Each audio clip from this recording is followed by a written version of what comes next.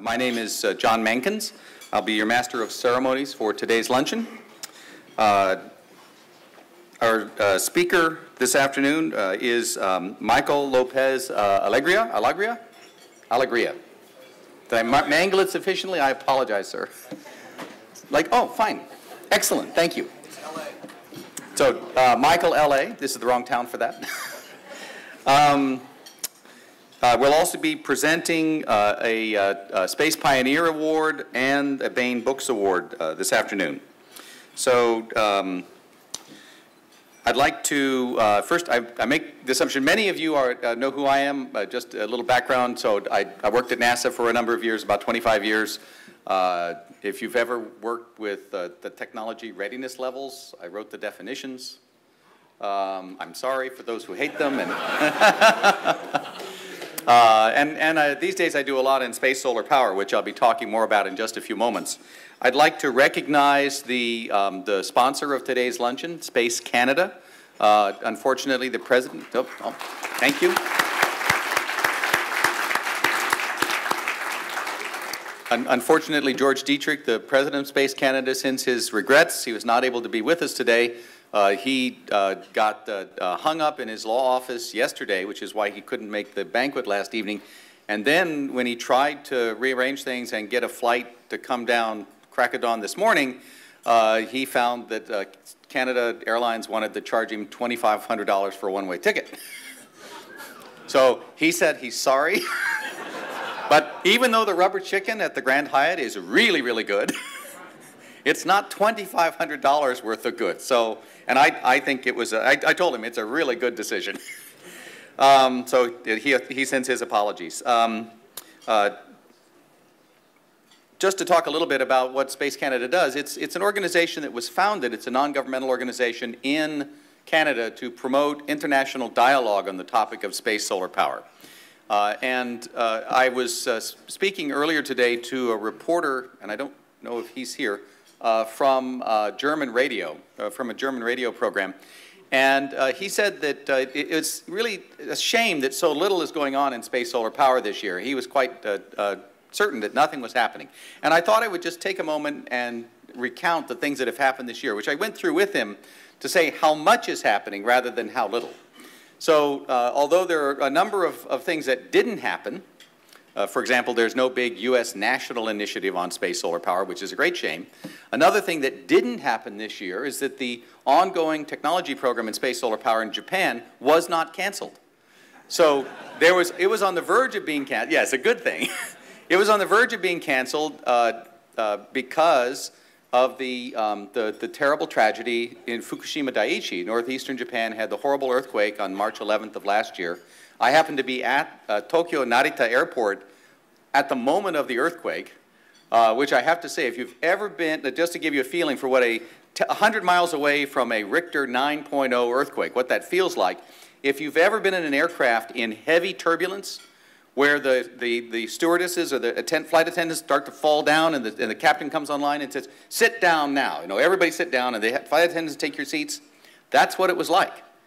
But it was the whole island, and it was hundreds of thousands of tons of building and runway and aircraft. Aircraft are bouncing up and down outside the windows. And it went on for about a minute plus. I have some video that was shot by a gentleman with a camera, with a cell phone camera. The language is a little colorful. But you're welcome to see it if we get a chance. And a really remarkable thing, because there's a lot of criticism of the engineering at the Fukushima Daiichi nuclear complex. But at Tokyo Narita, I can say with authority, with all of that, boom, bounce, for a minute, full minute, not a crack in a window, not a crack in a wall, not a crack in a runway. It was amazing how well engineered the whole Tokyo Narita complex was. So just a real tribute to Japanese engineering. Only thing that was really damaged, unfortunately, were the walls in the Red Carpet Club. And those came off, and so all of us who were flying on United got shooed out into the concourse, which is where we spent the next 24 hours. Because they shut off all the electricity, they're saving power, shut off the power, the building got really cold. This is early March last year, got really cold overnight, we're all sleeping on the floors. Long about 2 or 3 a.m., they got blankets to us. Now, where does all of this go with space solar power? Well, because of that, of course, Japan has gone through a lot of soul searching about the use of nuclear power there in the islands, and they're thinking about future energy options. There was a lot of public support for space solar power. So even though they were looking around for places to cut the budget for, in science, because they have to find money to pay for natural gas to supplant the use of nuclear power that they're not doing now, space solar power was not one of the programs that was cut. And so that program is ongoing, ground technology, and they've even started an additional activity to start defining a space solar power technology flight experiment to take place in a few years. And as a shameless promotion, I'll just mention that this and other great topics will be discussed in our mini track on space solar power this afternoon here at the ISDC starting at 2 o'clock. Other things that are going on, there was a big study that was concluded last year by the International Academy of Astronautics, a 10-country, 3-year international assessment of space solar power, the first of its kind. There was a new NASA project that was started. This is SPS Alpha, which is looking at a new concept for solar power satellites, the first NASA project on space solar power in some 9 years, since 2003 or so. There was a new international working group has been formed. It's got 6 countries so far and a number of companies and universities and so on. They've had their first meeting in March of this year. And so there are, in fact, a wide variety, oh, and I should say, and at the International Astronautical Congress last spring in South Africa, we got for the first time, we got somebody who actually came to the conference, the annual symposium on space solar power, and presented on the Chinese program in space solar power. And we discovered that they'd had a nice report on a 10-year activity on space solar power in China, in which they're looking for a significant ramp up in their activities over the coming several years. And I have to mention, since I'm here at the National Space Society, and we continue to have an ongoing discussion between NSS and former President of India, Abdul Kalam, about a prospective collaboration between the US and India, facilitated by the NSS and Dr. Kalam. So rather than there being nothing going on in space solar power, in fact, there's really a great deal going on in space solar power. And, but it's not very, very well known. That's one of the dilemmas, is that not very many people know about it. With that, I'll stop there because I know we're running a little bit behind schedule, and just say again, if you're interested in this subject, we're going to be talking a lot more about it in this afternoon's track. So now I'd like to move on to the awards presentation. To start with the Space Pioneer Awards. So as I'm sure many of you know, the Space Pioneer Awards recognize individuals and teams whose accomplishments have helped to open the space frontier. The awards are divided into a number of categories, such as media, space business, legislators, scientists, and engineers. The intent is to recognize those who have made significant contributions to individual fields of endeavor to, quote, develop a spacefaring civilization which will establish communities beyond the Earth.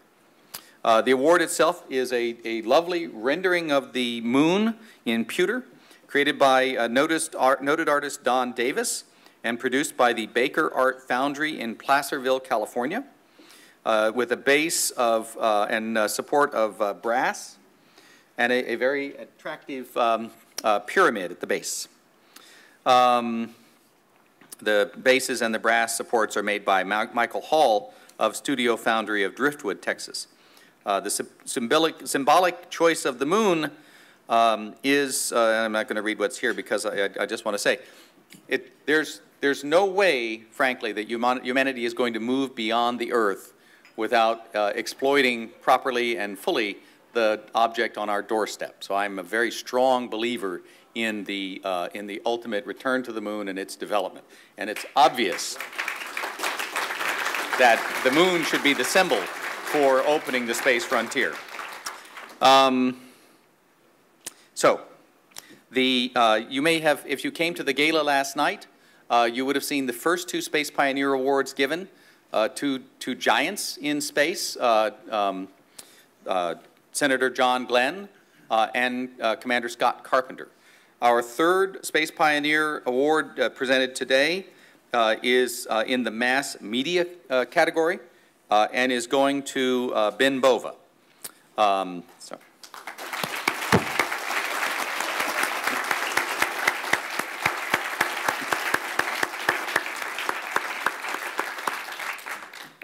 Ben Bova has worked as a technical writer, for Project Vanguard starting in the 50s.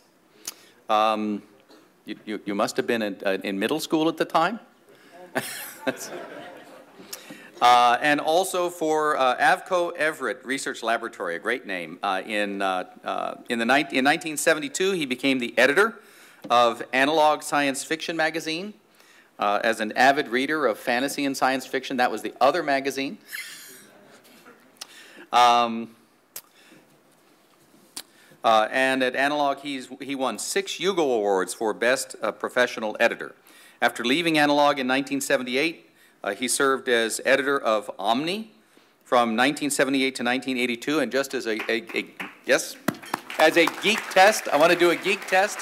How many people in the room can still say they have all of their copies, a full set of Omni in their boxes in their garage? I mean, I will gladly take that test. So it's a small club, but that was a great magazine. He holds a position of President Emeritus of the National Space Society and served as the President of the Science Fiction and Fantasy Writers of America from 1990 to 1992. He earned a Master of Arts in Communications in 1987 and a Doctor of Education from California Coast University in 1996. He has written over 115 books, nonfiction as well as science fiction, and I'm sure a much larger group than those who could hold up their hands for Omni can say that they have both read and thoroughly enjoyed his works over the years.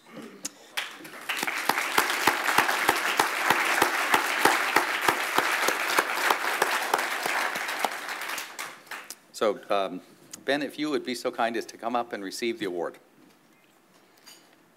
And on the schedule here, you're allowed 12 seconds for comments. I'm kidding, I'm kidding. Thank you so much.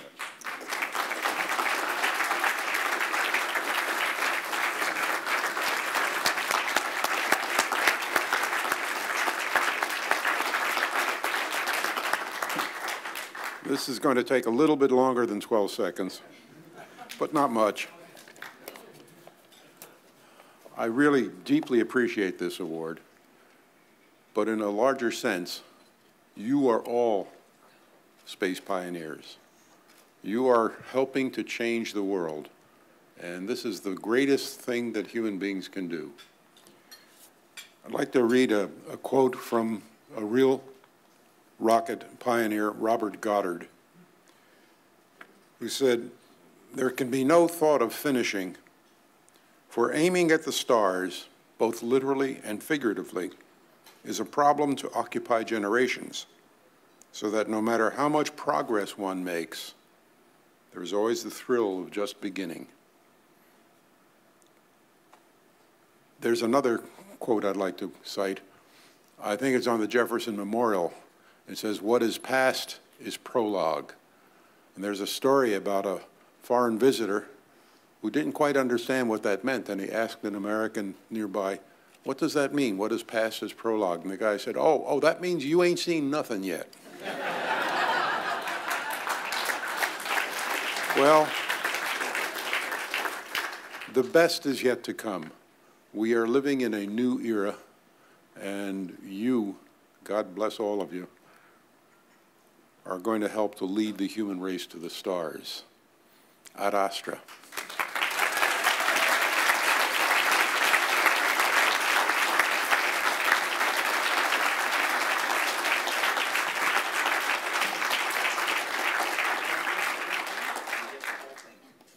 And be very careful if you have to fly anywhere with that, because it's really kind of problematic. It looks like a weapon, don't?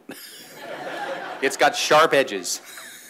And it's a large, heavy metal object, and going through X-ray or even millimeter wave scanning. Okay. I'd like to transition now to the winner of the Jim Bain Memorial Writing Contest, which will be introduced by Tony Daniel, Bain Books executive editor. There you are. Yeah, sorry, you're behind the corner from me. Okay, and he'll announce the winner of the 2012 Jim Bain Memorial Writing Contest. Tony. All right. Well, to see scientists, engineers, and dreamers and visionaries getting together in a conference like this brings to mind to me a Facebook post of a friend of mine from a couple of days ago that I saw. His post went this way: the past, the present, and the future walked into a bar. It was intense. Yeah. Only this crowd would have even groaned at the, all right. The same thing, I think in a lot of ways the same thing might be said about the relationship of science, the future in science fiction. There's been a big debate for years in science fiction over the very definition of what science fiction writers are up to. Are we visionaries of the future, or are we instead really writing about the present, constructing pleasant or unpleasant fairy tales about current reality? Now, to an extent, the latter view has to be correct. After all, we can't know the future. Not really, none of us can. Science fiction must be metaphor for the present, for present attitudes, for present hopes and dreams. This seems obvious on reflection. But is this all that is true about science fiction? If it is, then why write it at all?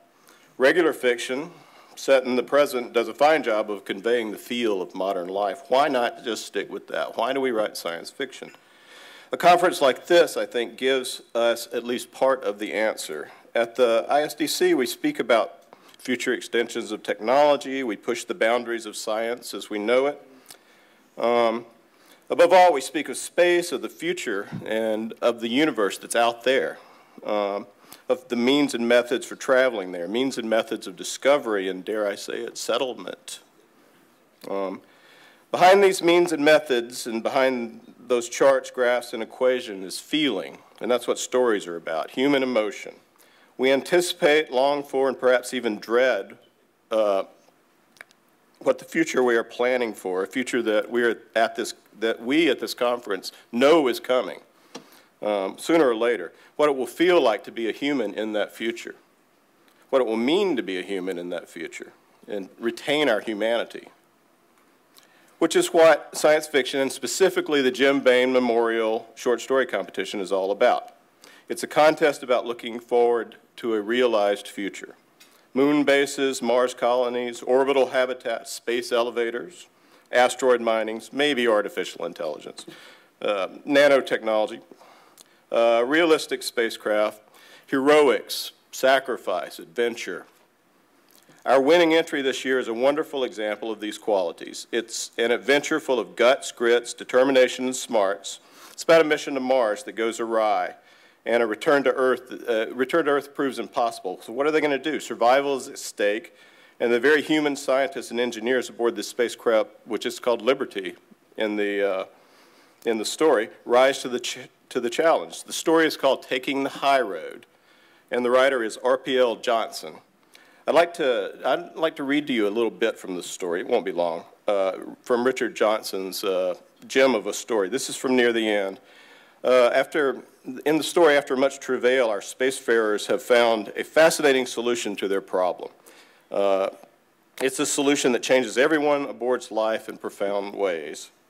Let me just pop it up. Hold on. And this is toward the end. I won't give away what the solution is, but they've made it. Look at us now, comet riders and spacefarers, a pocket-sized nation of citizen scientists with a unity of purpose, not seen since we left behind the subsistence farming of medieval village life, and yet with all of space before us. No longer limited to our fields, our herds, and the banks of our river, we can now take these things with us, and there is no limit to our wanderings. So it's a wonderful story. And Take the High Road, by the way, if you want to read this story, will be published on the Bain.com website on June 15th. It's free, of course, and it will be available at our ebook site, bainebooks.com as well. RPL Johnson couldn't make it from Australia today, unfortunately, but our able administrator, Bill Ledbetter, has arranged for our runner-up, Martin Shoemaker, whose story Scramble was also a great tale. I was one of the judges this year, and Scramble was very close to, it was between these two. Martin Shoemaker's here to accept for Richard. And I cannot think of a better way to present the award than a legendary presence in science fiction. We have him today. I don't have to introduce him because he just introduced himself. From editing Analog and Omni to his great life's work of novels and stories, Ben Bova epitomizes what every Jim Bain Memorial winner is striving to become. A great writer of science fiction and of the human imagination. Ben's going to present this to Martin. And by the way, Bain Books is going to have 2 novels out from Ben, early 2014, so look for those. So Ben, would you do the honors? Thank you. I'm back.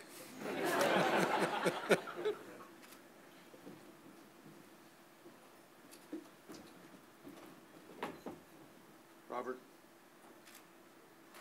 good luck.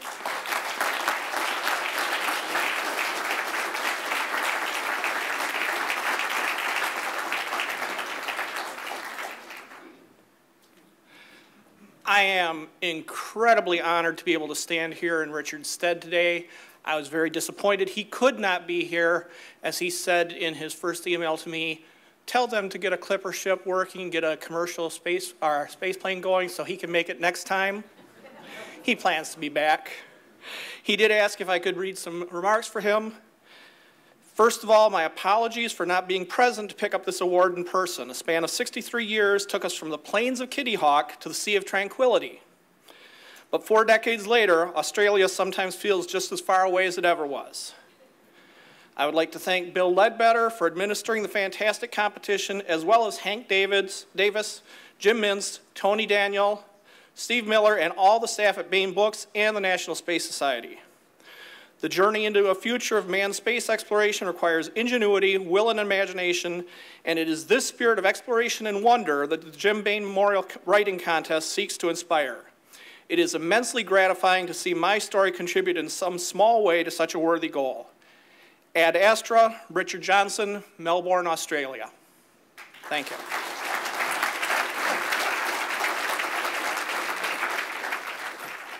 I am pleased to follow the 2 presentations of awards, almost exactly back on schedule. We're about 1 minute past. We started about 12 minutes late, so we've done well.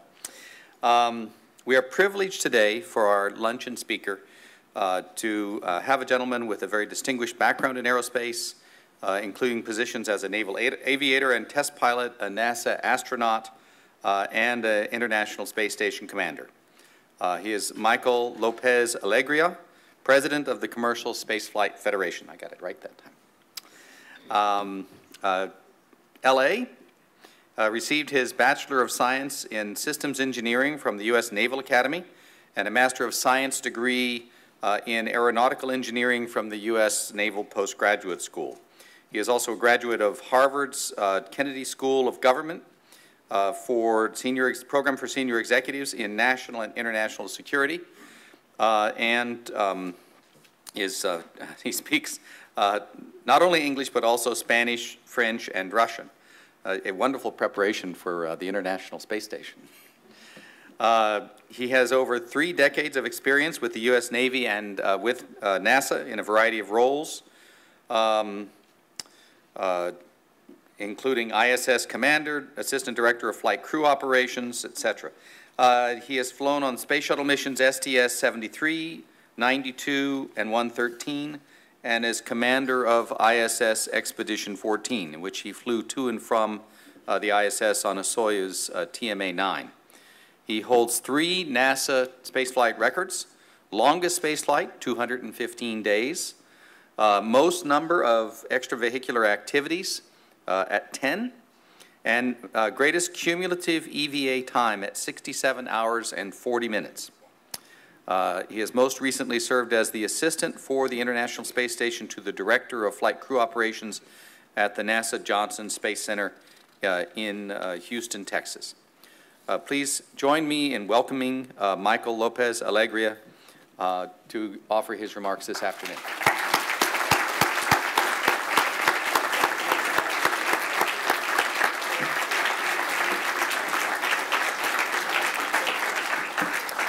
Thank you, John, for that kind welcome.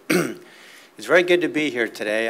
First thing I want to do is congratulate Paul Damphus and his staff on this great conference that you're pulling off once more on Memorial Day weekend.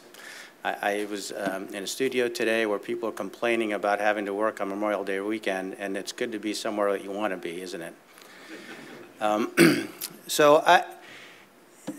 My talk today is going to be a little bit out of, I think, what you might be expecting. It's due to a confluence of events, and it has nothing to do with Dragon this time. It has to do with the fact that the theme today seems to be about literature and writing. You would agree that a couple of the objectives of that are to educate and to entertain. I'm going to focus a little more on the latter, which is to entertain. So I wanted to try to think about something that you might not have heard at this talk and likely will not hear for the rest of the conference. It's an experience that is pretty unique. I think nobody else in this room has had it, not my colleague from STS-92, Brian Duffy, and not even the moonwalker, Buzz Aldrin. This is all about launching, training and launching from Russia. So I am going to show you basically some family photos, if you will, some pictures that I took along my journey to train and fly to the ISS and come back. Some of them are really nice quality photos that I stole from other people, and some of them are taken with my mobile device. But I think they'll show you a pretty interesting look into what it's like to train there.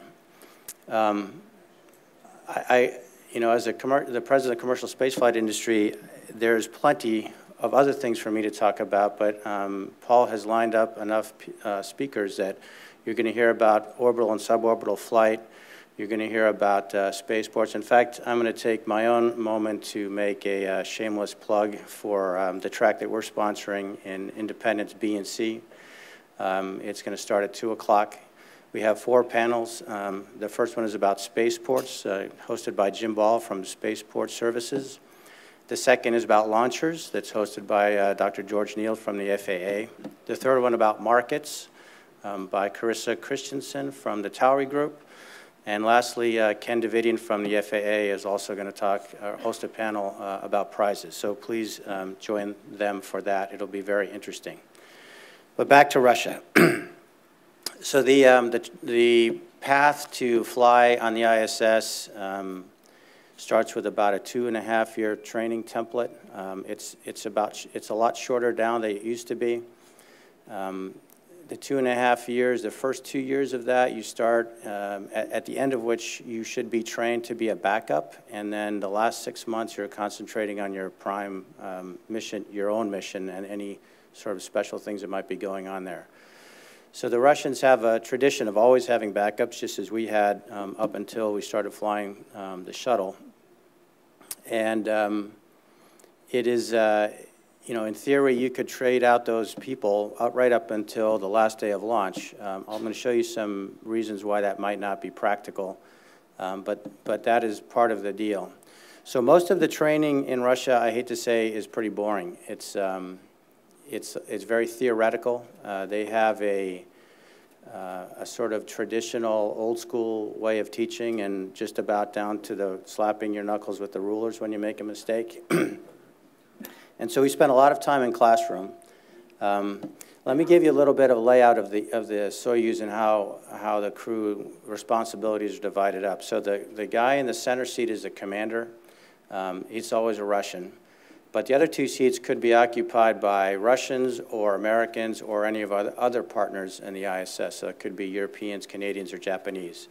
The person in the left seat is a flight engineer, which you could think of as a co-pilot. So that guy has a lot of responsibilities, technical responsibilities, and the language level required to fly there is higher than it is in the right seat. So I guess it goes without saying that all of the operations on the Soyuz, from the time you get in it to the time you get out of it, which is 2 days later, are done in Russian, and the same thing for entry. So you've got to be able to at least understand Russian. I won't go into the technical details of the language scale, but you've had to have a higher ability to do that, to speak the language in order to be considered for training. And not surprisingly, that's a pretty tall order for most of us Americans. I would say that most people take about 2 to 3 years to get to the minimum level to be able to train in the right seat, and probably another good year after that. And it varies widely. You know, we don't pick, at least we hadn't picked people for the language abilities before. So training, you know, mid-30 to 40-year-old folks another language is not easy. This picture is of me taking an exam. So they bring in the specialist from Alegria, who is the manufacturer of their hardware, and they come and they basically, it's all done, it's an oral exam. And what's interesting is the people that teach you, the instructors, are not from Alegria, they're from the Cosmonaut Training Center, and it's almost like they're your defense lawyer at a trial. And so they want you to succeed. So as much grief as they give you during the training thing, the last couple of days, they're filling you full of answers, and they hope that you get it right. And this is my last exam there, and this is, I mean, I made the trial analogy, and it's pretty close because you're almost on a witness stand, and this guy's reading me my verdict. And thankfully I passed, and this class happens to be called, I'm trying to think of the translation, basically navigation system, digital navigation system, and it's considered the toughest class there. And they say that once you finish that class, then you can get married.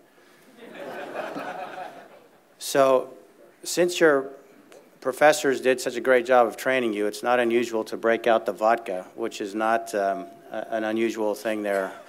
It doesn't happen very often at JSC, but... And I didn't mention, I'm wearing my military uniform. It's a military base where we do the training, and I was active duty back then. It's not required, but I really felt proud of the fact that I represented the U.S. Navy there. And it was pretty interesting to wear my Navy uniform in amongst all these Russian Air Force officers. So once the theoretical training is over, we do a lot of training inside the Soyuz capsule. This is what it looks like. It's not very big, as you can see. It's 3 people, as I said. Pretty old technology. In fact, this vehicle in one form or another has been flying since the mid-60s. And there are some layers of IT sort of on top of it, but the basic fundamental control system is all based on relays. And by the way, you have to be able to draw a picture of a relay to pass an exam there. So imagine how important that is in order to be able to fly a space vehicle. It isn't, if you're wondering. So we do some of these things in plain clothes, and then we do some of them suited. This is a Sokol suit, which I'll talk about a little bit. There's no way to look dignified in it. You just have to hunch over. It's used for launch and entry. So there's another crew holding their Sokol suits up. So Sokol suit's pretty simple. It has a regulator, that big blue knob on the front, and if you do nothing and the pressure outside you goes down, then the pressure inside will stay where it is until, well, it'll decrease along with the external pressure until you get to about 0.4 atmospheres, and then it'll hold that pressure. So as you can see, it's like blowing into a surgical glove. I mean, everything goes straight, and it's pretty uncomfortable and it's pretty difficult to work in because of the delta pressure. But it also serves some protection. Well, let me back up. So you can survive in vacuum. You're breathing 100% oxygen at this point in a 0.4 atmosphere suit, which is actually, that's quite a high concentration. Well, it's 100% concentration. It's a high partial pressure of atmosphere. It's plenty of oxygen for you. So it protects you from vacuum. It doesn't have any real thermal protection for you. So unlike the launch and entry suit that we wear on the shuttle, you couldn't bail out at high altitude and expect any kind of thermal protection. It isn't designed for that. But it does protect you pretty well for landing. The thing that they really concentrate on landing is this thing. This is it's called a Kazbek. It's just basically a cushion. It's a chair. However, it's not quite that simple. This is not a bathtub. although it looks like one, but this is step one in making that chair. So where I'm going to fast forward to in a minute is that when you land on your back under a parachute, which is landing at 10 meters per second, which is about 35 miles an hour, you'd like your weight to be distributed pretty evenly. So they make these molds per person exactly to fit the contours of your body, which is why you couldn't really change out the crew members on the last day, because everybody has a different seat mold. So this is how the seat mold is made. There are going to be a lot of pictures, undignified pictures of me in this thing, but this is one of them. So they dress you up in this get-up, and I'm not really sure why it looks like that. I mean, they could have given you some pants, but your pants aren't important here because they're not in the bathtub. So you get in there and you lie down, and then they literally pour this stuff around your body. I think it's gypsum or something that hardens pretty quickly. And, you know, there's not much to do for a little while it hardens, and then you get hoisted out of there, which you didn't know you had to be a gymnast, too, to be an astronaut. It's kind of our version of the Iron Cross. That guy in the right there with the beard I think he poured Yuri Gagarin seat mold. I'm not sure, but he's been doing this for a long time. He's quite an artist. Then they go to work, and I don't know exactly how they know what they're doing. If they could do this, I'm not sure why you have to lay in the gypsum to begin with, but they start shaving stuff where they think it has to be done. I mean, what's interesting is that you're in that thing basically naked except for the small T-shirt basically that you're wearing. But when you land, you're going to be wearing the Sokol suit. So this is what they're doing here, is accommodating the difference between your T-shirt body and your Sokol suit wearing body. So then you get in the Sokol suit. It's pretty interesting. It's a front entry, and the way that works is that thing that I'm pulling up around me, in fact, this is a better picture of it, and now it's hanging down in front of my face, is the pressure bladder. So you sort of crawl in through the front, and you put your feet and your arms in, and then you have to poke your head from sort of forward to back around the neck ring, so it's a little bit like being born backwards, and which is not terribly easy for taller people.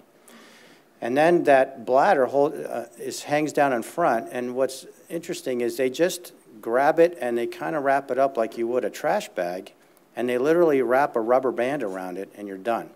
And when it pressurizes, you know, the pressure forces against all those wrinkles, and it's a perfectly sealed unit.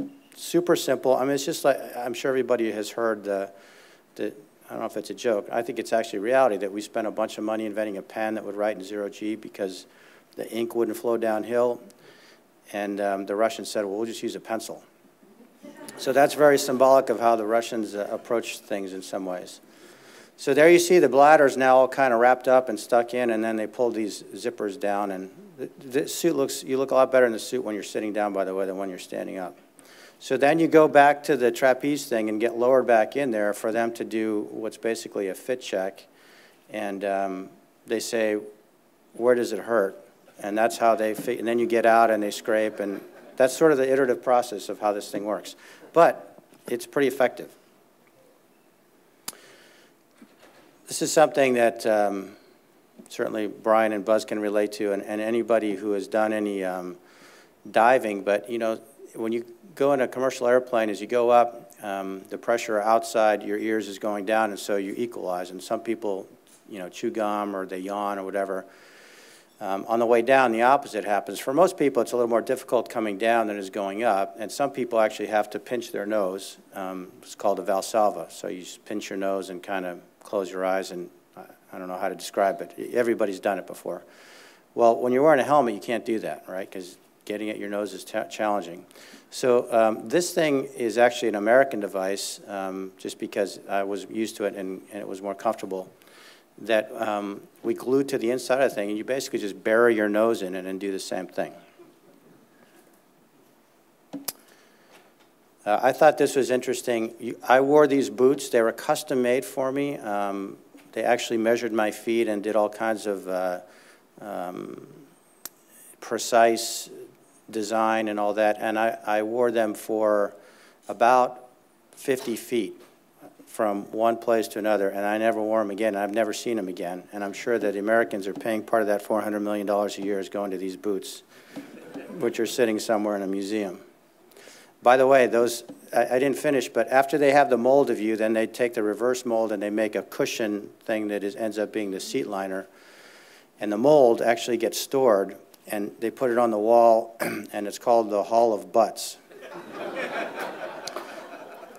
So this is me in my mold, in my flight suit. You can see how nice and white it is, inflated. What you can't see because they're a little bit obscured by my wrists or wrist are these knee straps, sort of stirrups, because as you saw before, when the thing's inflated, if you don't have some way to restrain yourself, it's going to go straight out. So these belts hold you in, and between the things that are holding your knees down and the little heel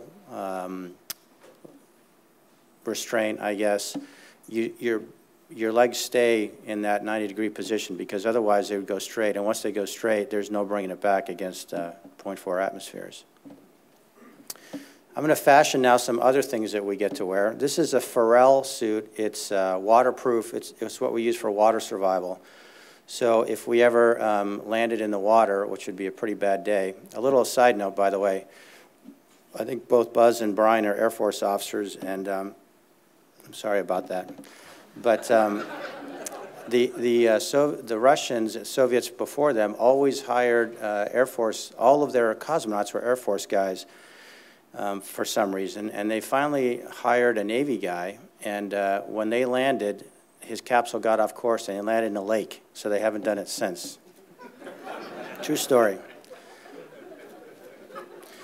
This is winter survival gear that you would wear underneath, of course, a big parka. In fact, I've got a picture of some winter survival stuff coming up here. But there's a thermal underwear, a big wool sweater, and then this very stylish sort of jogging outfit underneath the parka and the bib overalls. This thing is called a penguin suit. And I'm not kidding, but the reason that they make this thing is it has a bunch of straps and adjustments, and you put it on about a week or two before landing, and you gradually start cranking it down so your body shrinks back down to its normal size. So when you're in space in zero-G, most people grow between 1 to 2 inches just because your spinal column extends. And because of the precise measurements of the suit liner and the suits, you can't afford to be 2 inches taller. So their approach to this is to squeeze you into this thing and basically torture you for the last 2 weeks by cinching you down. So the American medical community does not buy this approach, and although we don't use the penguin suit, they make us, they sell it to us for a very expensive price, I'm sure. I had 3 of them on board, and I never used any of them. Switching to yet a different kind of suit, this is the Orlan suit, which is their extravehicular activity suit. So this is probably one of the best training modalities that they have in Star City. And what it is it's basically from the time you wake up on EVA day until the time you actually go outside, you go through all the steps in a real, wearing real suits. And it's not at vacuum, but because you can inflate the suit, the delta P between you and outside is the same. You manipulate all the same equipment. The suits are very heavy, so you see they have load relief here, so you have, sort of like, it's 1/6 gravity about, like on the moon coincidentally, but you can kind of walk around and stuff. And it's really excellent training. It's a capability we don't have in Houston. So they give you a brief, and then you run through all the pre-flight checks that you would on orbit, checking out the suits, checking out the depress equipment, et cetera. And then you get in. So in the U.S., we wear a garment called the Liquid Cooling and Ventilation Garment, and it looks a lot like this. It's basically a suit that has some small tubes sewn into it, and in those tubes, water is circulated, and you can adjust the temperature of the water, which can remove the heat that you build up. So it's pretty cold in space at nighttime, and it's pretty warm in space in the day. And so the thermal conditions are pretty important. Surprisingly, the suit is so well insulated that what really drives your temperature sense of temperature is how hard you're working. So the harder you work, the more cooling you need, obviously, and it's pretty dramatic. I mean, you can get ahead of it and get yourself kind of overheated. And if you have it regulated incorrectly, you can also get extremely cold very quickly. On the U.S. suit, we also have ventilation so that the oxygen is blown in over our foreheads in the visor, which keeps the visor clear, and then it's drawn back in through the suit through these tubes that are along your arms and along your legs. In the Russian suit, they don't have any kind of ventilation thing. It's only liquid cooling. So the result is that inside the suit, it's pretty loud because they have a very loud fan in there. They also have a temperature probe that a temperature device that they put behind your ear so that the surgeons can monitor your temperature, and of course they have your EKG with a 3-lead EKG. So getting into this thing is no picnic either. They have a different way. Our suit has a waist bearing, so you basically put the pants on, then you climb underneath the hard upper torso and stick your head and your arms through there and put the helmet and the gloves. These guys, the helmet and the glove, basically everything's all together, but there's a trap door in the back, and you get in it that way. It's actually easier in 1G than in 0G because, well, just because you can use your weight to wiggle yourself into it. So once we're suited up, as I said, this kind of is an interesting picture that shows the two of us getting ready to, pretend to depress the airlock. And here you see the airlock equipment in front of us. To my left is a hatch, the external hatch. So you actually go through the opening of the hatch and what's that's going to feel like with the delta pressure that you're having to accommodate in the suit. Bill MacArthur, who was the ISS commander exactly a year before I was up there, had just returned while we were doing this training, and he's holding my safety tether on the other side of that hatch. You can see I've got the hatch open. That's what's open on the right. So that's the sort of prep, what we call prep and post, the pre and post training that we do for EVA. During the flight training is done in this facility, which is called the Hydro Lab. It has just a mock-up of the Russian segment. We have the Neutral Buoyancy Laboratory in Houston, which is a gigantic swimming pool, about 200 by 100 feet by 40 feet deep, and we can have almost all of the U.S. segment in there, including the gigantic truss, not in one piece, but separated. And the training in that facility is fantastic. You can't simulate 0G perfectly, but neutral buoyancy is pretty darn close. The problem with the Russian facility is that they concentrate a lot on neutral buoyancy, meaning you don't sink and you don't float, but the suit always wants to be in the orientation that you see in this picture. So when you get away from that orientation, you have righting moments that will try to return you to that, and that's very inappropriate because obviously in space that doesn't happen. And what happens is you get used to doing a task at a certain work site in that orientation because that's the only orientation you can maintain. It's very tiring to hold your body position against these righting moments. So you basically give up and you say, okay, I'm going to do whatever I can in this position. Well, in space, that position might be completely inadequate or certainly not the best. So I tell folks that don't have EV experience before they come here, because if you do, you can sort of do the mental gymnastics and get there. But if you don't have EV experience, this training can be almost counterproductive. A couple other things. This is a centrifuge. The Soyuz entry is a lot more sporty than the shuttle was. We have a G plateau that goes to about 4. It lasts about a minute long. Now, the good news is they're this way Gs, not this way Gs, so you can take this way Gs. These are called XGs as opposed to ZGs, a lot better. But it's still, non-trivial, and so they do this profile so you can feel what it's going to be like. If you have a bad day on entry and you have what they call ballistic entry, so the Soyuz is a capsule. Its CG and its center of lift do not coincide, so it actually has some L/D more than a stone. Not a lot more, but a little bit more than a stone. And so we can actually manipulate that lift vector to some degree control cross range, and to a greater degree make the entry be along this 4G profile. In the ballistic sense, they give up on that. They basically say our computers aren't working well enough to do that, so we're just going to spin the vehicle. So what that means is a lift vector goes up, then it goes down, then it goes up, and then it goes down.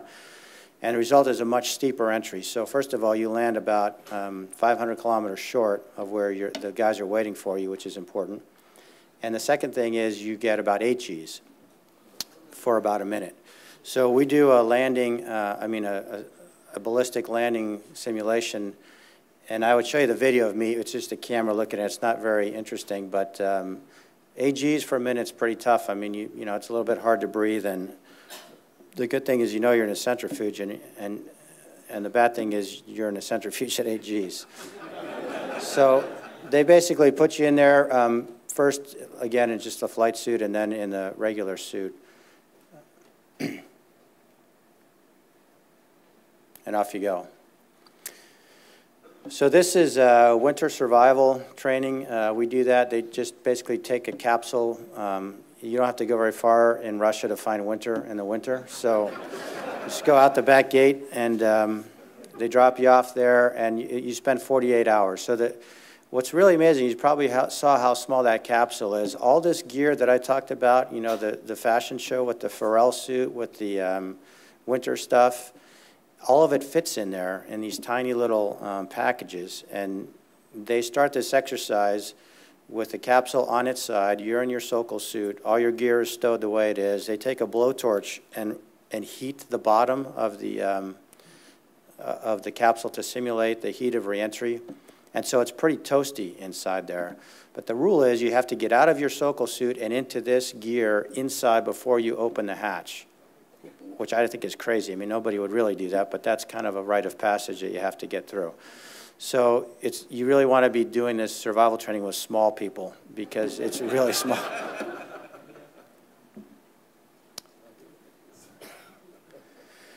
And then we do the same kind of thing in the summertime, often in the Black Sea, but sometimes elsewhere. And basically, it's the same kind of thing. You land it in the water, you put that gear on, and it's even worse there because you're putting on this sort of, obviously it's waterproof, and that means it doesn't get rid of your perspiration, and it's already hot outside, so it's really hot. It's so bad that we've actually instituted a regime where we swallow a temperature pill, and we have flight surgeons that can see what our core temperature is, because folks can get pretty overheated. Back at Star City, we have some training where they actually have a smoke generator inside the module. You put on a real smoke oxygen mask. It's not an oxygen mask. Well, actually, it is an oxygen mask. It's a hard canister that once it's lit off, it produces oxygen. And you know, the idea is to be able to find the fire. You don't really find the fire looking for it with a flashlight. We actually have some indicators, electrical indicators that show where the problems might be. But it's pretty good training. At the end of this thing, we never find the fire, and so they can actually depressurize the whole module, because the thing is in a great big vacuum chamber. So we practice putting on our Sokol suits and getting ready to abandon the station while the pressure is going down around us. That's a pretty interesting evolution. So I don't want to make it sound like it's all bad. In Star City, we probably have, I would say, half a dozen crews that are training at once. And when I say crews, I mean both the Russian and the, we call it USOS. So the rest of the partnership is treated as a US orbital segment astronauts. And the USOS folks are housed in these cottages there, and it's kind of, the Russians built them for us way back when we started the Phase 1 program, when we were sending our guys to Mir. They look nothing like Russian housing. It really looks like kind of an eyesore in this otherwise kind of pristine village there. But it's pretty comfortable, and there are 6 of these cottages, 3 bedrooms each, so we just basically spread out. We often have communal dinners together. It's really an interesting, especially when the shuttle program was going on, there were the privileged few who were flying on the shuttle, and then the poor other suckers who were flying on these long-duration flights. I say that a little bit tongue-in-cheek because there's nothing wrong with either of those, but it's obviously a little bit more of a hardship to do this 3-year, 2.5 to 3-year training program, half of it away from home, than it is to do the shuttle, which was about a year, and almost all of it there in Houston. But what was nice here is that we really got together and you really bond, and you get to spend not just the time working together, you know, from 8 to 5 or whatever, but afterward we would, as I said, eat together. We actually built a little bar downstairs in one of the cottages in the basement, and especially on Friday and Saturday nights, you go down there and have a beer, blow off steam, watch, you know, cult movies, and had a pretty good time. We'd also go out of Moscow. This is the ice bar, which is, no kidding, an ice bar with gigantic bottles of, well, I imagine they're vodka, I'm not sure, made out of ice. So finally, all that ended up about 2 weeks prior to launch. You're deemed fit to fly, and you get to go down to Red Square. You put some flowers on Yuri Gagarin's tomb there. Again, I'm wearing my Navy uniform in Red Square, which when I first started wearing Navy uniforms, I didn't really think that would ever happen, except if I ejected over and landed there. The gentleman on the left is Mikhail Turin. He and I spent 7 months aboard together, and the one in the middle is Anusha Ansari. She came up with us. She spent about 8 days aboard station, and then she went home with the crew that we relieved when we got there. I'm not going to talk, so let me continue. So this is a picture of Baikonur from space. And it's, if it looks like it's in the middle of nowhere, it is. It's in Kazakhstan, which of course was a Soviet republic. That body of water there is called the Amusira. And there's not a whole lot going on in Baikonur except space, but there's a lot of space going on. So it's an interesting place. Unfortunately, we spend those 2 weeks in quarantine. This is a typical dinner with the prime crew and the backup crew and the flight surgeon. This crew has 1 American and 2 Russians on it on each side. The prime crew's on the right and the backup crew's on the left.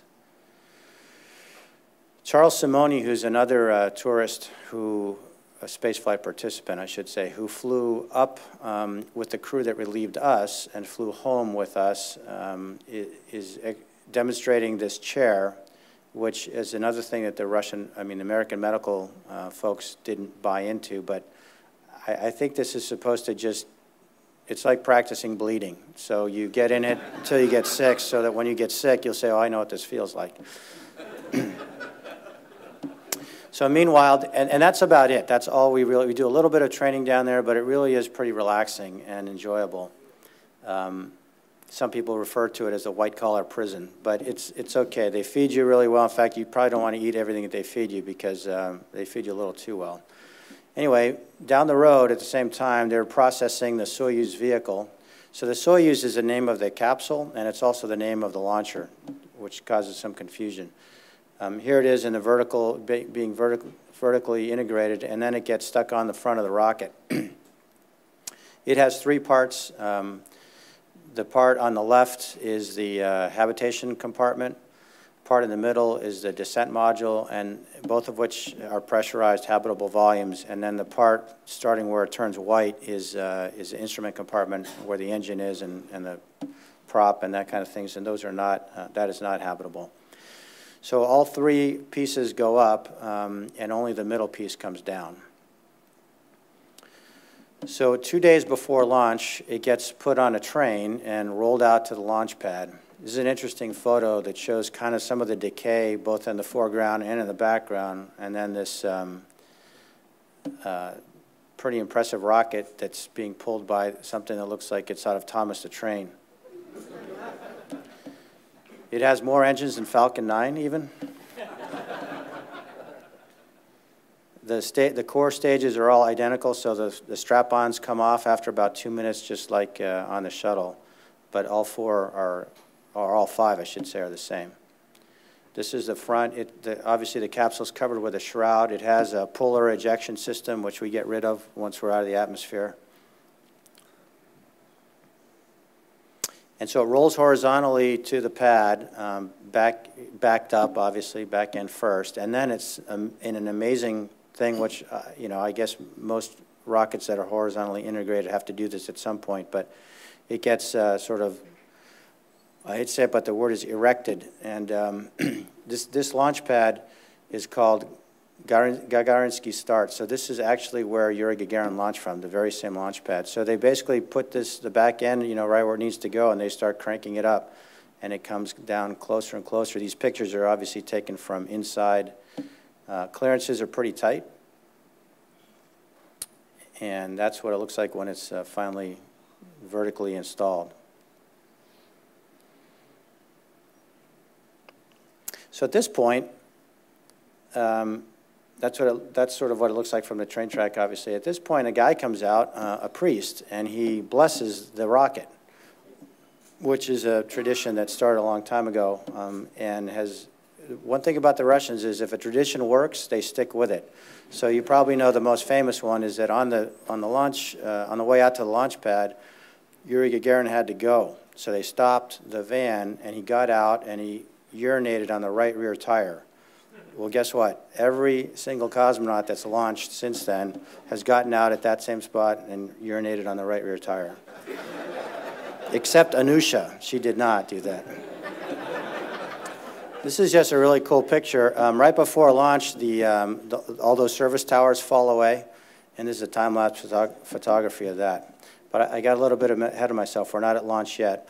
So now launch morning, which could be any time of day, happens. You wake up, they give you an alcohol bath. They give you an enema if you want one. And you put on some, you know, very sterile sort of underwear, put on your flight suit, and then when you get out, you sign the door because you guessed it, Yuri Gagarin signed his door. Right before that, you have a little toasting ceremony. So they bring out some champagne, and your spouse is allowed in there. So the prime crew, the backup crew, and some Russian management, usually some U.S. management. And, you know, you don't really drink very much. But you do make some toast to a lot of things that are kind of traditional in a certain order. And then, of course, nobody briefs you on this until the first time. At some point, right before you're going to leave, the Russians all sit down on the floor. And the Americans are standing around going, why are they sitting down? So you just sit down because you get used to that sort of thing. And then you stand back up and you walk out. And again, at some point they did that and it worked. And then the last guy out takes a shot glass that you've been drinking champagne from and throws it on the ground and breaks it. Same thing, which is the first time you've heard that will get your attention. So then you sign the door, and then the same priest comes out and blesses you.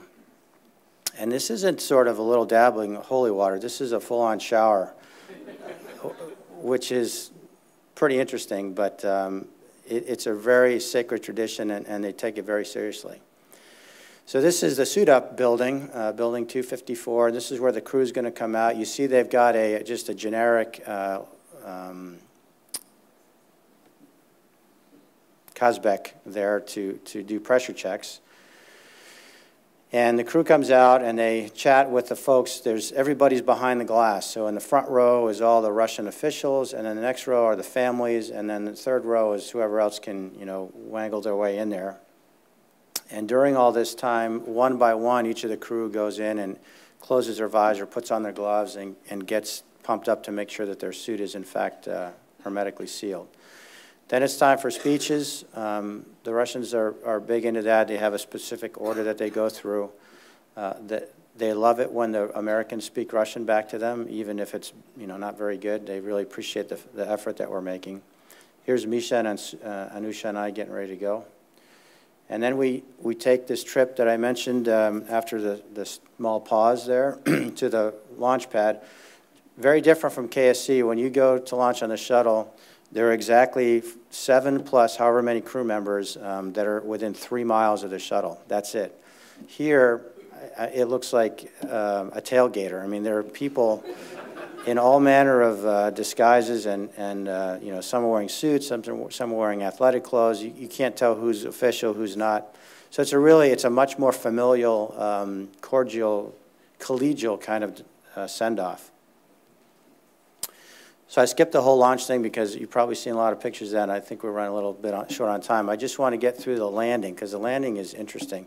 This is a similar time-lapse photography from space. So our buddy Don Pettit is up there right now. He's a big photographer, and you can't take real time-lapse photography with digital cameras because the CCDs are usually corrupt to the point that 1 or 2 pixels will show up over time. So he tricked it into taking multiple short long-duration exposures and then using software to put it together. So this is basically what the star pattern looks like as you're going around the Earth. They're making these interesting circle things. This is landing. So the guys are on board getting ready to land, and the crew that's going to recover them deploy to these places that, if you think Baikonur is in the middle of nowhere, Arkelik is really in the middle of nowhere. There are 4 different launches and landings every year, so sometimes it's beautiful summertime, sometimes it's like this. And I have a few pictures of the like this condition. So that's just snow piled up. As I said, the parachute opens. First of all, I've described this entry as being a series of explosions followed by a car crash. So the 4G part of it is the least of your worries. I mean, there's a lot of rumbling and vibration during that 4G, but finally, you start at about 10,000 feet, you start bringing the parachutes out. Correct me, I think it's 10,000 meters, not feet. And so there's a drogue chute, then there's a pilot chute, then there's the main chute, which then has a reef, and then there's a maneuver that basically makes it go from being suspended in one point to more of a bridle arrangement, and all those things sound like World War III and feel like it too. Finally, you get under the chute, and it's relatively stable, and it seems to take forever to come down. So much so that most times, even though you're in a capsule and it's pretty hard to predict exactly where you're going to land, the helicopters will get pretty close to you and be able to take footage of you on your way down. That big puff down there is not just dirt flying from the impact. There's actually so-called soft landing jets, and I mean so-called because they're not terribly soft in my opinion, but they fire with a radar altimeter. As soon as you get within about a meter or so of the ground, these jets fire to slow you down. But the car crash part comes when you land, because it really feels like you've been rear-ended. I mean, it's pretty violent. And then almost always there's some wind component, and so what happens then is that as soon as you hit and you bounce up a little bit, the parachute will drag you over on your side. So it's like being pushed into the intersection by the guy that rear-ended you and then T-boned by the guy that... And this is what the landing operation looked like. So that's the capsule on the left with the first helo that's on the deck there with they're starting to set up all the support equipment. And they usually deploy about 8 helicopters and a few of these ATV all-terrain vehicles.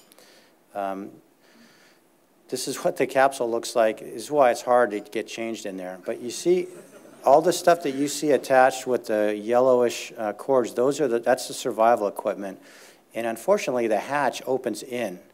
So first of all, the seat strokes up before you land, so you have a little bit more shock absorption. There's like a shock absorber on the back of the seat. So it comes up, but it never goes back down. So that takes away some volume. And then they open the hatch. And I thought they were going to have to get the jaws of life to get me out of there, because it's really small. And they roll the capsule manually, so the gauges get behind it, and they roll the thing until it's in the right orientation. And they basically drag you out, and they put you in these chairs. And they cover you with blankets, and depending on the weather. In this particular case, it was so bad that they didn't even bother with the medical tent. Usually they'll get everybody here, and they'll take some pictures, and you don't feel like crap, really. And they, but you smile, and they take you and they carry you off to a medical tent where you get changed into a regular flight suit, and then you board the helicopter to go back. This was so bad that they didn't even do that. They just put them right on the helicopter in their Sokol suits. And this is a picture of the ATV. In this particular case, the weather was so bad that the helos couldn't even make it there. So that's one thing the Russian program is extremely robust.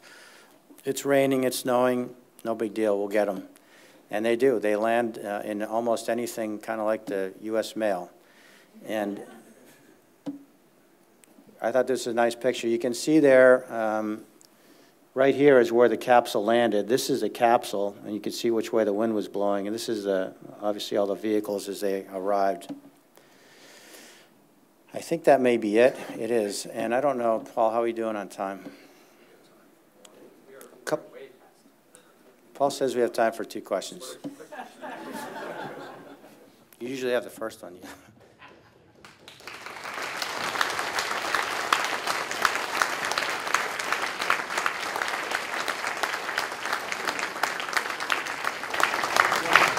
Okay. Now I'm getting, so one question, is if there is one. If there isn't, that's okay. Quick one. Yes, sir, you were first. If you're an American and you're in the Star City for training for 3 years, let's say you're single, are you allowed to date Russian women? So the question is, if you're in Star City for 3 years and you're single, you're allowed to date Russian women. Of course you are. First of all, I don't know if I misled you, but you don't spend all that time continuously. So that you usually go there every other month for about a month. So it's 1 month there, 1 month home.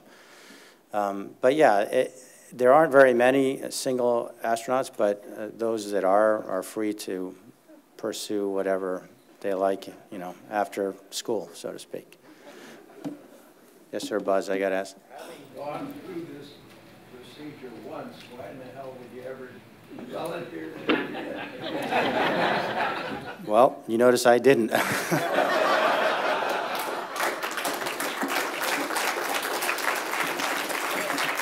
Oh, thanks. Thanks, Michael. And we'd like to present this token for our appreciation. We really appreciate your talk, and we really appreciate what you all are doing for today's programming. The commercial track is really going to be a good one if you can stop in and check that one out. And we appreciate your support and look forward to working with you as president of Commercial Spaceflight Federation and working to the goal of a spacecraft that you only have to speak English on.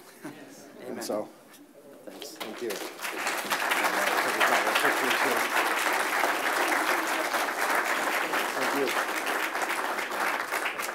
So we'll move right on into the afternoon tracks. Thank you.